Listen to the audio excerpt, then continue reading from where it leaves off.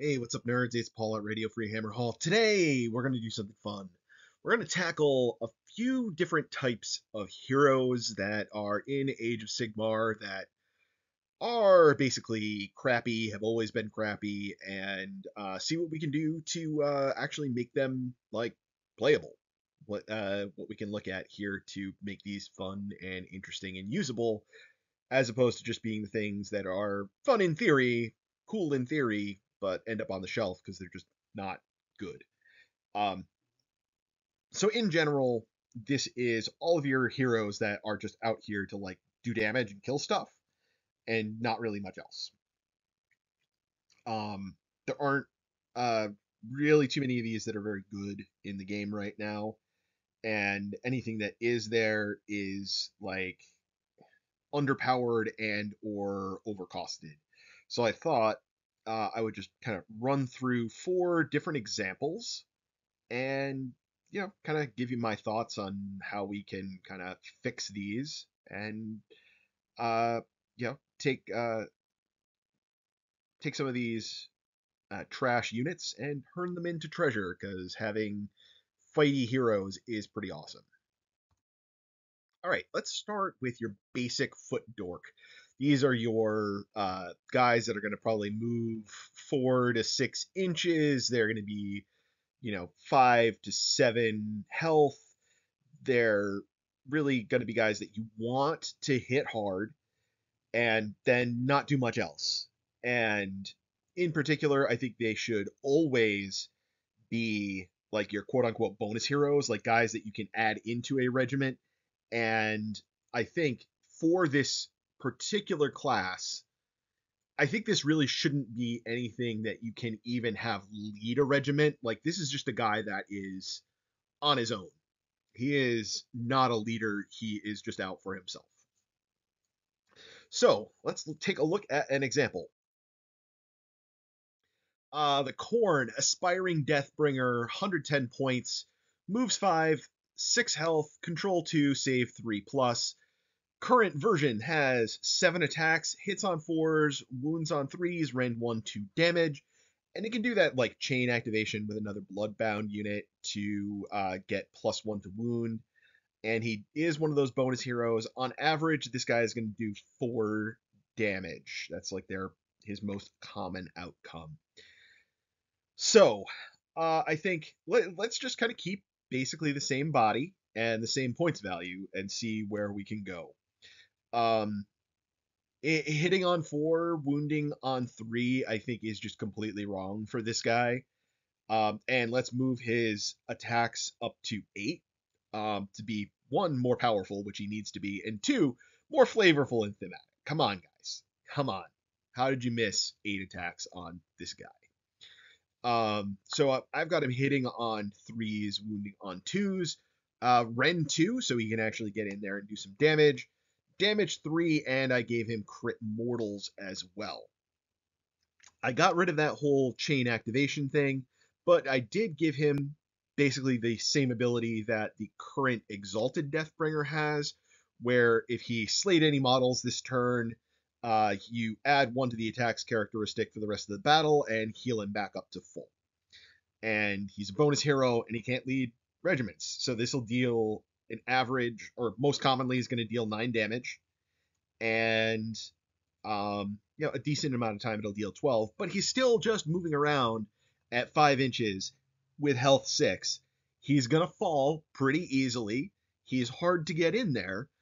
I honestly think that, again, this guy at this kind of a damage profile at 110 points, I think he still wouldn't even end up in lists very often because he's going to die real fast. So he is not mobile. Corn doesn't really have tricks to make him more mobile. Um, so I think 110 points stays certainly fair and still probably not even good enough to see regular play. But this is like dramatically, this is like more than doubling his average damage output and giving him an ability that gives him even more um, damage over the course of the game. Like now he's a guy that is aspiring to greatness and is becoming more great as he kills stuff, but he's still just not going to be that exciting. All right, let's look at a cavalry hero. So, same deal here. They're going to be hard hitting. Your average cavalry is like 25 points per damage output. So I think we can safely go on even lower than that. Um, they're relatively inexpensive, or at least I'd want them to be relatively inexpensive. So sub 200. Because they're mounted, they're going to be a little more expensive because they're going to be getting a premium for their movement. You know, you want them to be pretty mobile. You want them to have some sort of movement trick, possibly. Uh, Again, this is a guy that doesn't need to lead a regiment, but I think this sort of lord probably could. Um, and really doesn't need to have like much interaction with anything, like maybe do like that chain activation thing. So let's look at an example. So Chaos Lord on Demonic Mount, 180 points, moves 10, health 8, control 2, save 3 up. 5 attacks, 3s, 3s, Ren 2, damage 2, charge plus 1 damage. And then the mount is 3 attacks on 5s, 3s, no rend 1 damage. And it can do the chain activation thing for plus 1 to wound. He's going to average like 6-ish damage on the charge, give or take. Which is not like terrible, but like right off the rip, I would say, eh, you know, on the numbers, this guy isn't like as good as um, a single Varangard, right? And this guy should be better than one Varangard out of your unit of 3. So what I've done here, keeping him at 180 points, move him up to 7 attacks, so he's a little bit better than 2 Varangard bodies, for the number of attacks that he's throwing. I changed his horse to be the same as a Varangard horse because he's going to be riding something at least as good as the Varangard horse. So to 3 attacks, force 3s, rend 1, 1 damage. You know, these are not crazy things to do. This isn't dramatically improving his damage output, but it's at least like doing something sane, keeping it consistent with the Varangard. Also gave him crit mortals on the when he's with his lance, and same on the damage. Moved his damage instead of to 2 to D3, so he's a little bit more random, but got some extra pop to him potentially. Have a little bit of variability, make him fun and interesting.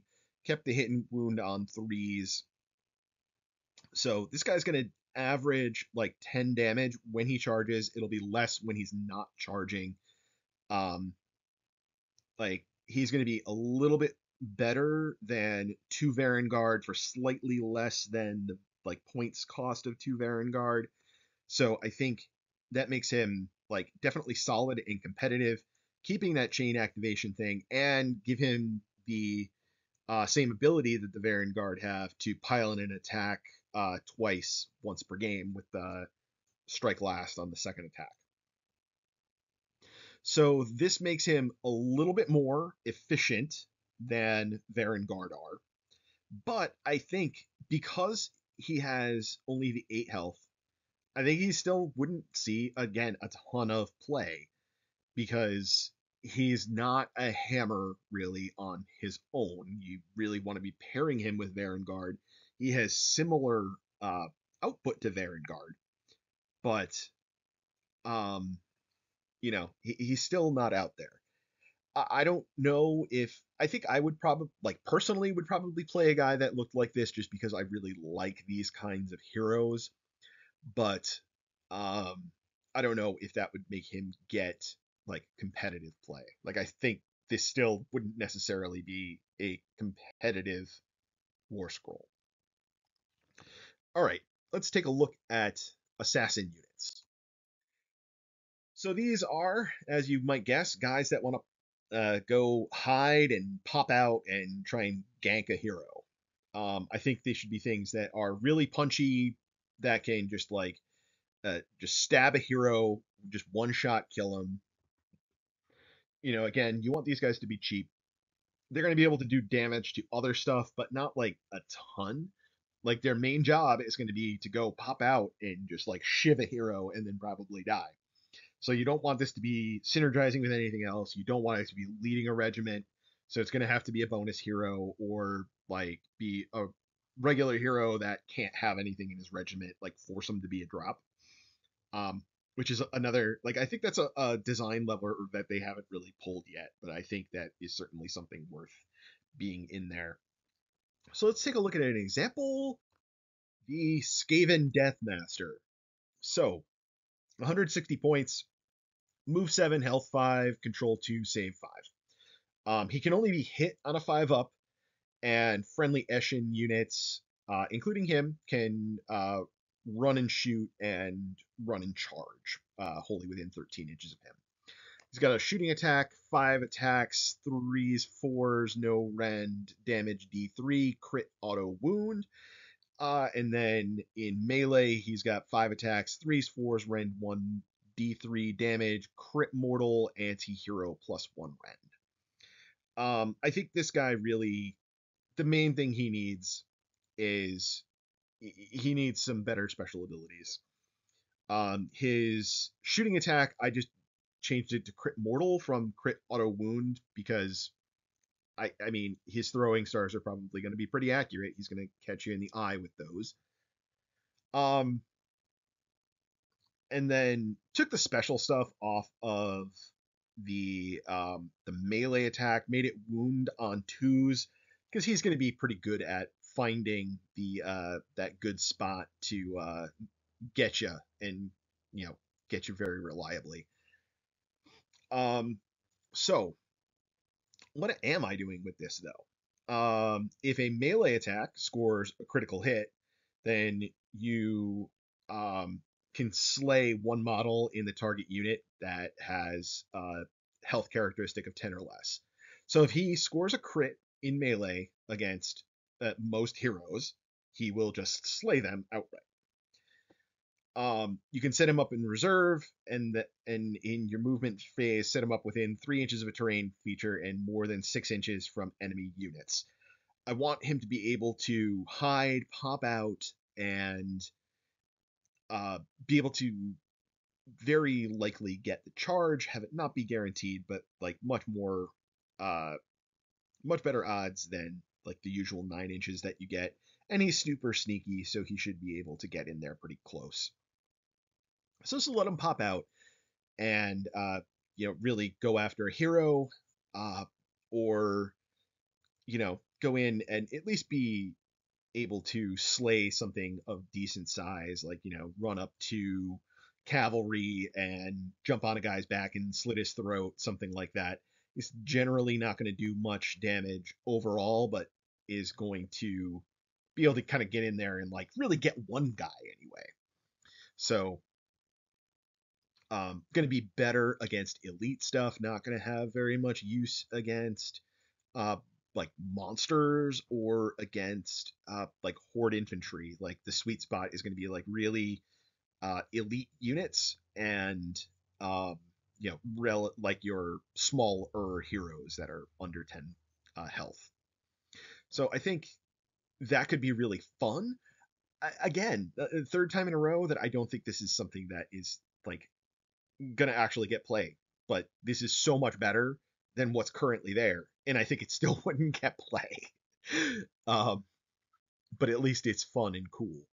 All right, one last one: sniper units. So there aren't too many of these, but I think they uh, certainly could have a cool role to have here. They need to be long range shooters. They should be really good at picking out and killing individual models, but they're not really good at killing units. They're going to be weak in melee because they're shooty guys, and of course, with everything else, you want them to just be a cheap hero that is kind of a throwaway that's going to get some poke at range, but isn't like going to be clearing out enemy units, like targeting specific stuff. Okay, so the Knight Judicator is a good example of this. 160 points, 6-inch move, 6 health, controls 2, save 3 up. I think the uh, the melee on this guy I think is absolutely correct. Three attacks, threes, Ren 1 damage. There's a lot of text there. It basically says you can get +1 to hit fairly easily with this guy on your ranged attacks. Three attacks, threes, Ren 2 damage. Um, so I basically kept everything basically the same on a lot of it. I moved him to a 4-inch move because he's got a giant bow, so he should be slow. He should not be moving around quickly. I extended his range on his bow to 24 inches, moved it to 2 to hit and 2 to wound, so that it, like, this guy is supposed to be an elite shooter, so he's going to be very accurate and his arrows are going to be powerful. Kept the Ren 2 damage. So, on both of his abilities that I added here, they are both conditional because this is Stormcast on having him not have used the Scions of the Storm ability this turn. So you can't lightning strike him in and then use his special abilities, right? So he'll ignore Guarded Hero if he didn't strike down this turn.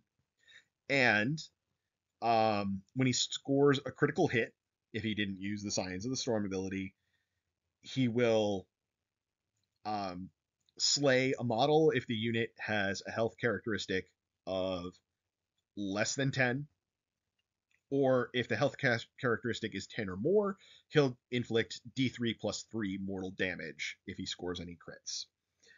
So I think this guy becomes interesting. He's still kind of a slot machine because he's still only going to be 3 attacks with his bow, but that bow is really going to get some good damage in there, right? Like, he's gonna just take out a small hero if he scores a crit, but his odds of scoring a crit are, not like fantastic. Probably less than, or like about 50% odds of scoring a crit. And then if he's shooting at something big, like if he's shooting at a monster, I think it makes sense that he would be able to like aim for the eyes and do quite a bit of damage to them.